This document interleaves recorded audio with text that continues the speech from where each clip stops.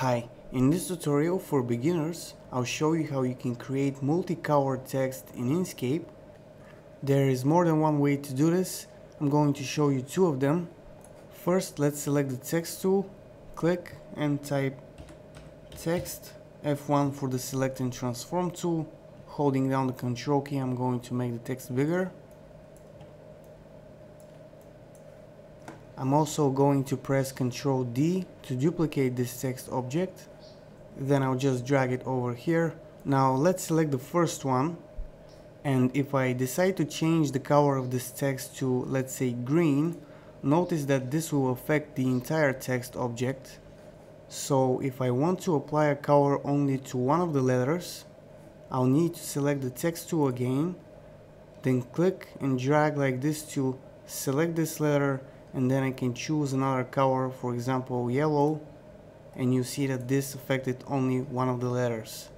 And as you can see, this way is very easy, and also a good thing about it is that the object remains a text object, and that's a good thing because some things in Inkscape you can do only with text objects. But what if you want to apply a gradient to only one letter like I did here?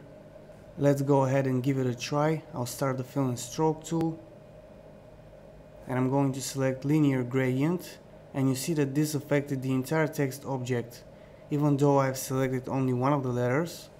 The same thing will happen if you decide to use a pattern. You see the entire text is affected.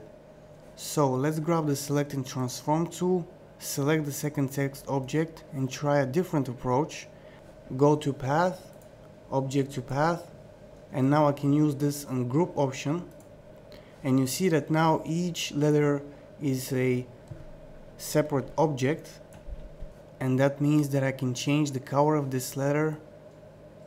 I can also decide to apply a gradient, and this will affect only this letter and not the rest of them. I'll select the gradient that I've previously created, and if you want to learn how to edit and create gradients, I will put a link on the video for my beginner's guide playlist. I have a fill and stroke tutorials there. I think there are 6 of them so far, where you can learn about linear, radial gradients, also about the pattern option. I explained those in detail, so check that out if you want to. And I hope that this was useful. If it was, subscribe, like the video, leave a comment, and visit my channel. And that's it for now. Bye.